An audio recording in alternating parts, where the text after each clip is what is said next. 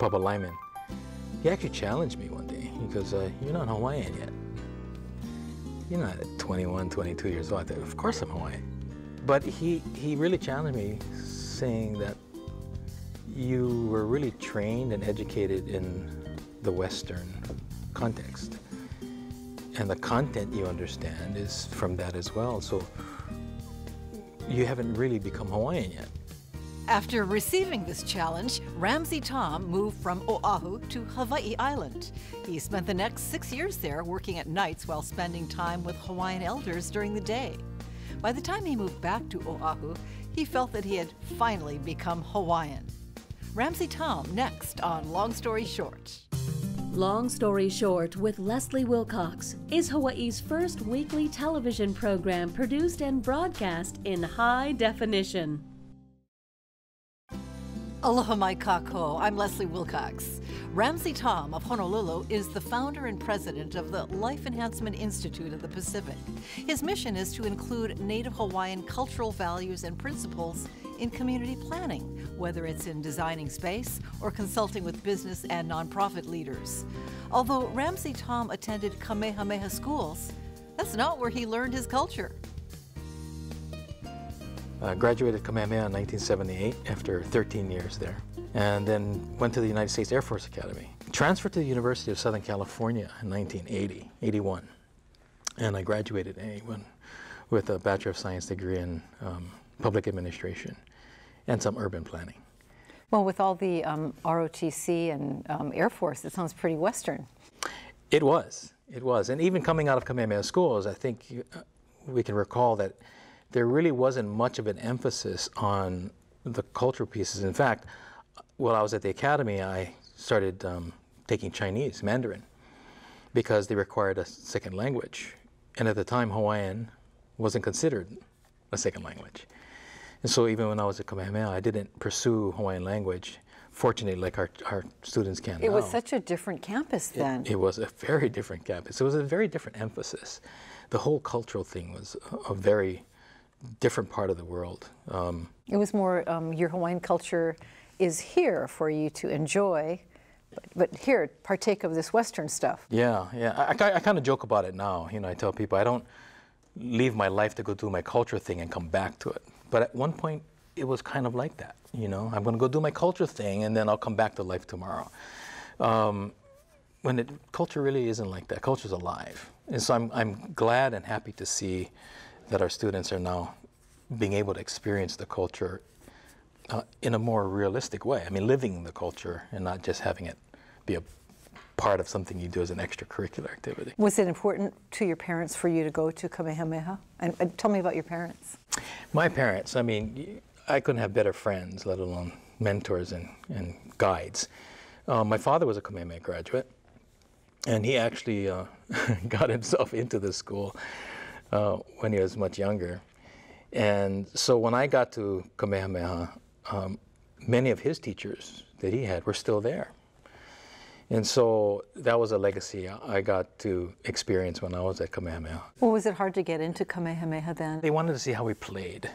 Then they had us painting and doing creative things, and they talked to us about different stories. And I remember doing a painting and playing with other things. From what I understood later on, that was a big part of the experience, was the whole notion of social interaction. That's what I've heard. Yeah, how to really engage people, because if you can do that, they can provide you with the content. If you engage. You could do that as a kindergartner. Isn't that how you make your living now? That's so true. You know, one time I thought I'd be a professional friend. You know, could it be a professional friend? Facebook probably will have that position soon. Eventually, yeah. You played a lot of sports. I did. I was very fortunate. I'd actually have to say there probably wasn't a day that I wasn't involved in some physical activity since the time I started school. Were you really competitive in sports? You know, I think I was. You wanted to win? Yeah. At all costs? I think so. You know, deep down inside, I think there's a part of me that just really wanted to succeed in that way. One, to make my parents proud, but also just this drive, this competitive edge, because it was good. It was great to feel that you could achieve that accomplishment. I'm not sure I'm that competitive these days, though. I think it shifted some spiritual thing happened. I'm probably not as competitive as I was then. Oh, maybe you want two sides to win. Yeah, I guess that's it. It's more about the win-win rather than the win-lose type of thing. And I guess that came with time. After Ramsay Taum returned home from college, he went to work at Kamehameha schools. There are two people in particular whom he credits for starting him on the path to becoming Hawaiian. Papa Richard Lyman, who was then a trustee of Kamehameha schools, and Auntie Pilahi Paki, a spiritual leader whose life was the embodiment of aloha. When Papa Lyman talked with you, he called you boy. That doesn't give you a sense of identity, does it? It was funny because I'd get a phone call from him every now and then. He goes, boy, pick me up. I said, oh, here we go. So I'd go down and pick him up and take him on errands, and we go to lunch. And spending time with him was probably the highlight, simply because we would go to places that a young man of my age probably would never go to. For example? Well, at the time, going to the Pacific Club, you know? I mean, he'd said, pick me up. We'd go around, drive his thing, and we'd go have lunch at the Pacific Club. And I remember he had this special table that he would always sit at, and it was strategic. You know, I chuckle now, I think back that it was a strategic location for him. Because as we sat there, everyone passing by would greet him, Mr. Senator, Mr. Trustee. You know, I'm this wet behind the ear kid going, wow, this is pretty impressive, you know, like this place and, you know, this man. But in that short period, during that time, he would then start with the mentoring. He'd ask questions, talk about that, see that person there, this condition, we talk about these issues, because as these people came up, so would these issues. And so it was kind of like his classroom. And I was the student being, you know, taught at the time. So it was quite interesting. He would call me in the middle of the day, and he'd ask me a question. What is this thing, the tamarin? Find out. And he'd hang up. And he knew the answer. He knew the answer. It was the funniest thing, because I'd come to his office with all my research ready to report to him, and he'd be sitting behind this newspaper, and he'd be looking at me over the top of the newspaper. And I'd be explaining it to him, and then he'd put the paper down, and he had this twinkle in his eye, and he said, yeah, that's what I found out too. The tamarin was a good example, because I learned so much about Pauahi. I learned so much about the history of her childhood and all those things. And this was in the development of Tamarin Park. And so they were just looking at that development on Bishop Street. And that's what that assignment was about. But it was more than Tamarin Park. It was about this other stuff. Understanding that it was the place that Pauahi's piko was planted, and that the tree became part of this, and it was on campus, and it was down at Bishop Museum. So you had all of these different paths to follow. I look back on those experiences fondly. You mentioned Auntie Pilahi Paki, who gave us a new appreciation of the term aloha. Yeah. Well, one day he actually told me, he goes, hey boy, go call this lady, you know. And I said, who is she? He says, you just call her. So I ended up calling her, and she hung up on me. I don't want to talk to you, so she hung up. Which was also another practice. So it took several efforts. Oh, what do you mean another practice? That's what kupuna would do? Yeah. You know, you'd call them, and they would, I don't have time for this, you know, I'm not interested, and they hang up. Again, looking back, I acknowledge that now that is part of that test that you can't study for. Because clearly, if you're not interested, you won't call back. So you did call back? Oh, yeah, I called called back. No one wants rejection. And especially when you're full of yourself, right, at that age. There was a tempering going on. And Pilahi was good at it, you know. I had heard different stories, and I checked with different people and said, oh, yeah, that lady, she's a kauna, you know, this, and that. And there was more than just respect in the community. In fact, I was with her on several occasions, and she'd walk into a room, and I think everyone sat a little taller or stood a little straighter when she walked into the room. Was that because of who she was at that time, or what they knew about her from before? Or what would cause that? I think so. I think the stature and the fact that she had already, you know, established herself as this woman of spiritual, cultural means. You know, she was acknowledged already in the circle. But also she was Paki, you know, she's considered one of the last of the Paki line. So she was of royal ancestry. So I think that definitely had something to do with it. But more so, there were those who still didn't understand the notion of kahuna. What is a kahuna? And I asked her, I said, Auntie, you kahuna? She goes, they think so. You know, and she'd give me the wink, like, let's just let them think that. But she was very, I guess, regal in many ways. You walk into a room, and like I said, people would stand a little taller. And she held us accountable. She held those around her accountable, yet with aloha. That's the one thing that I admired and learned a lot from her in her physical and her interactions with other people, was that deep sense of aloha, which has really kind of launched me onto doing the things that I'm doing today. Thinking and being aloha. Yeah, when I first approached her, I actually asked her if she would teach me Hawaiian, because I was really keen on wanting to learn Olelo Hawaii. And we were sitting there, and she looks at me and she goes, Mahelani, my Hawaiian name. She goes, Mahelani, if I teach you Hawaiian, can you do your job? And at the time, I was working for Neil Hannes at Kamehameha at the Department of Communications and Community Relations. And in my role as public information officer, I was liaising with community. So clearly, the answer was no. I said, if I speak Hawaiian, most of the people won't understand me. So she said, well, then I'd be doing you a disservice by teaching you Hawaiian, which was really confusing for me, because I knew her then at that point to be this woman who was an advocate of Hawaiian language. So she then turned and asked me, she goes, if you ask someone to pass the water in English, will they pass it to you? I said, more than likely. She goes, yeah. If you ask them to pass it to you in Hawaiian, would they pass it to you? I said, probably not. She goes, would you like to learn how to get the water to come to you? I said, well, that'd be a trick. She goes, well, that's what you use Hawaiian for.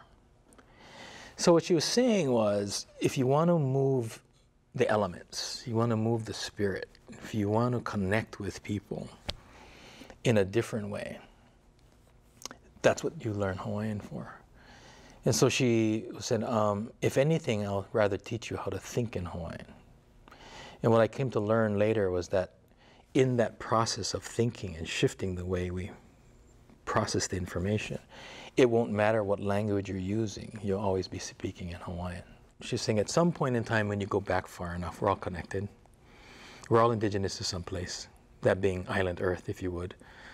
But she was adamant that at some point in time in history, someone had to pick up the paddle, someone pick up the sword, someone picks up the lei, you know. And she says her relative, who of course is Kamehameha, had to pick up the spear. It was necessary and important at the time to go to war. But she said, we've gone beyond that. We have to get back to aloha. So she talked about her father and the Paki line, and saying that at some point we have to pick up aloha to balance it out. And that, of course, is the expression that we use today, ho'oponopono. We have to make things right. And you do that not with the sword in mind, but with aloha in mind. And so she said, by using your words, that's going to be the key, is to know how to use your words and use your thoughts. When Ramsay Taum started thinking about leaving his job at Kamehameha Schools, he received an unexpected offer. What happened next took his cultural training in a new direction that involved learning the ancient Hawaiian art of lua, a martial art used for self-defense. I know you said that you were raised in Kailua, Maunawili, Oahu, but you grew up on the Big Island. Explain that. Well, actually, I got a call one day. It was one of my last days at Kamehameha Schools. I was walking out the door and got this phone call from a friend of mine, Leona Gramberg. And she says, what are you doing? I said, well, I'm actually walking out of my office. She says, well, there's this position. We're looking for someone that MCs, sings, and dances. And I know you do one or two of those things. And I said, that's true.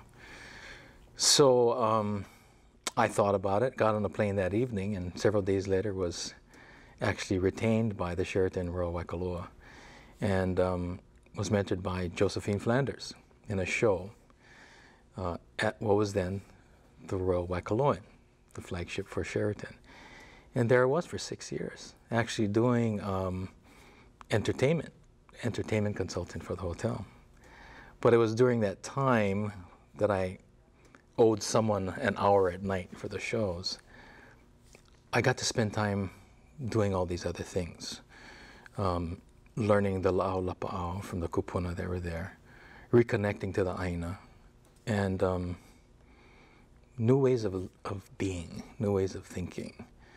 And that one experience allowed me to do that. And mind you, I was avoiding entertainment like the plague. The joke was, we Kamehameha graduates are either in uniform, police department and fire department, or entertainers. And that clearly wasn't on my list of things to do. But I found that it gave me the opportunity to experience Hawaii in a different way. You were leaving Kamehameha, but you had no plans. It sounds like you were completely open. No, I had actually started my master's degree in systems management. I was actually pursuing and thinking about going back to law school back in Washington, D.C. Papa Lyman and Auntie Pilai Paki kind of got a hold of me, one on this side and the other on this side. And they started challenging me, knowing that I had a keen interest in serving Hawaii and the people of Hawaii and our culture. And they both kind of said, how do you do that if you don't know what that is yet? Again, reinforcing the fact that up to that point in time, my training had really been more in the Western context. Living on Hawaii Island and working where you did gave you a new sense of being, of how to be. What does that mean? I like to use a phrase, the difference between being self-centered and being centered in self. Hawaii Island, Moku'e Okeawe, is a place where the mana is still really strong. And it's a place where if you believe in the concept of karma, I would see someone say something about someone else, and within short order, it would be being said about them. It's one of those things, be careful what you wish. This is North Kohala, I have to be careful. Yeah, exactly. And, but also dealing with kupuna and elders who were prepared and willing to share. And so in that sharing, you not only find out about them and it, you find out a lot about yourself, because as Papa Lyman said, hey, boy, if you jump into the ocean, you're jumping into the food chain. Do you know what end of the food chain you're on? And frankly, up to that point in time, I got my fish at, Tamuras. So it wasn't part of my daily practice as a child to go fishing. And so in that time I was there, I got to re-engage that part of who I was or who I had wanted to become. As a practitioner, you do body alignment and you do mediation or ho'oponopono. That's correct. And again, a lot of this happened on Hawaii Island. If there was a shift, it happened during that period that I was there. And ironically, it was in the search for lua. Because what I didn't say was that when I went to Auntie Pilahi, I was also looking to connect to lua, the language and the history and the stories. She basically said, that's pilau, you don't want to learn that stuff. Because it's fighting. Yeah, it's fighting. But more so because historically it was a dirty concept. I mean, you're breaking bones, you're dislocating, it's about fighting. And so that wasn't an area she wanted to delve into. So she proceeded on this other path. Well, it was shortly thereafter that I moved to Hawaii Island, and while I stayed in communication with her, it was on Hawaii Island that I got to meet Uncle Tommy Solomon, Uncle John Pe'a, and Uncle Al Grace from Milili'i. And I did not express to them my interest, but because of Auntie Pilahi, Baba Lyman, and another kupuna, who I fondly refer to as Tutukale, but Charles Ken, he had started sharing the lua with me as well. Perhaps more so then than now. It was secret. I mean, the practices of lua were secret. It was. So why did you want to learn how to break people's bones anyway? I don't know that I wanted to learn to break people's bones, but it was part of the Hawaiian cultural renaissance we're all going through. Mind you, this is 1977, 1978. I had experienced things on the intellectual, academic, social side of social injustice and how to reclaim who we are as Hawaiians. There was this, for me, an internal desire to learn and reconnect to that. Lua as a cultural practice was of interest to me. I'd already been involved in martial arts. from family and just my general interest, judo, kung fu, different things.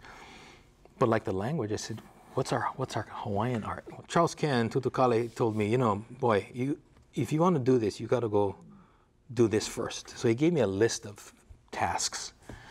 And one of those tasks was to identify 5 other young Hawaiians, 18 years or older, who would meet a certain criteria. Meeting the criteria was difficult enough, but finding 5 other Hawaiians my age who knew anything about our interest in Lua was extremely difficult. You know, everybody was still into Bruce Lee and all the other kind of stuff. So I failed in that task. So I went back to him, rather disappointed. But that's when he said, okay, well, I guess we have to do it a different way. So he proceeded to teach me other things to prepare for that day when perhaps 5 young men would make themselves available. And that really introduced me to the healing arts. So it was everything from sports medicine to anatomy. I believe you said that Lua was the key, you know, a martial art, a bone-breaking art, was the key to peace. Yeah, you know, I subscribe to the notion that violence is probably one of the lowest forms of communication. It suggests that we haven't learned to use our words well, and when we reach a level of frustration or fear or anger, that we then turn to that lowest form of communicating. We have to pound it out of you, beat it out of you. So when you can manage that and you realize that you can protect yourself as well as others, you then aspire to communicate at a higher level. And that's what I found Lua has been for me. It's about creating safe people, safe places, and when a person, a man or a woman is safe, I think they attract others to them. And when you create a safe person, you create a safe office, a safe home, hopefully you create a safe community. And so ultimately, at some point in time, it is about creating this safety. But Lua is also, I believe, the opposite side of the coin of Ho'oponopono, which is about making right. The tradition of war and warriors, protecting rather than fighting, is this notion that we go to war to bring something back into balance. So I see Lua and Ho'oponopono being the same thing, and so I've been able to define it for myself as one of those tools to peace, making things correct. Not fixing bad things, but making things correct. Ramsay Taum learned from many kupuna while he was on Hawaii Island. After 6 years, he was ready to return to Honolulu and start putting his knowledge to use, speaking on Hawaiian values, consulting, and even working with architects to design spaces that create a Hawaiian sense of place. You've crafted an expertise for yourself, a job for yourself that is hard to explain. It really because is. You're calling upon all kinds of different parts of your being. Do you have a name for your profession? Well, you know, I think most people would say consultant, you know, because, you know, people do consult with me. But it is Ho'oponopono. I really have to say that's what it is. It's about making things right, whether it's through design or whether it's through its language, strategic planning, peacemaking, those kinds of things. I like to say life enhancement facilitator. I had a client ask me that multiple years ago, knowing all the different things I did. He goes, so what is it you do? How do I describe that? And as weird as it is, I find myself engaging individuals, communities, businesses, and enhancing whatever it is they're doing, taking it to the next level, an evolution, if you would. One of the things I've seen you do very well, and I think you may be best known for this, is integrating Native Hawaiian values into Western business practices. Again, I think that goes back to Palahi, you know, and Timorna, again, all of the kupuna. We can use the term place-based, right? The place-based approaches. And it's acknowledging that values are universal. I think we all have values. But the cultural values are those values that take priority in the places that we're in, you know, the culture and the place that we happen to be in at the time. And so I've been fortunate to work with companies and people interested in making sure that they're in alignment with that. And that alignment starts with values. That then leads to and guides our behaviors. It all comes back to our beliefs. So in the conversation of values, we then have a conversation about these other things, which then reveals all kinds of wonderful stuff. And sometimes that means creating a place, the physical surroundings, the holding environment, if you would, that sense of place that then lends itself to the way we behave inside that And place. that's your architectural work. That's the architectural work. And I think that comes back to again, Pillai's message in the law. You know, it's that we're all at the table, and we don't see the center of the table from one perspective. You know, so if you sit at different parts of the table, you're still looking at, but you're seeing this thing here. And the best way I can explain my experience has been just that. Rather than sitting on one side of the table looking at the world from that perspective, from one kupuna, I got to sit in the middle of the table as they each shared their information. And somewhere in the middle, there's this commonality, which I would then call the culture. And each discipline, each aspect of culture may be slightly different because it requires to be. And yet, there's something in the middle that ties it all together. And so having had the fortune of being at the knee or at the ear or the elbow of these different kupuna gave me a different perspective on who we are as Hawaiians, you know, and who we are as people. Ramsay Taum's journey continues, not only as a cultural practitioner and consultant, but also as a teacher who is keeping alive the knowledge of the elders that was handed down to him. Mahalo to Ramsay Taum of Honolulu for sharing these stories with us, and mahalo to you for joining us. For PBS Hawaii and Long Story Short, I'm Leslie Wilcox. Ahui ho. For audio and written transcripts of all episodes of Long Story Short with Leslie Wilcox, visit pbshawaii.org. To download free podcasts of Long Story Short with Leslie Wilcox, go to the Apple iTunes Store or visit pbshawaii.org. What about the Chinese part of you? Well, it's interesting because, like I said, when I was at the Air Force Academy, I started learning Mandarin, and thus my name and all that kind of stuff in Chinese. And I just hope that there's enough time for me to learn all that too. But there's only so much my head could hold, you know. If I could do something else, I probably would like to learn more of that. I just have an inkling of what, you know, our Chinese side of the room can offer.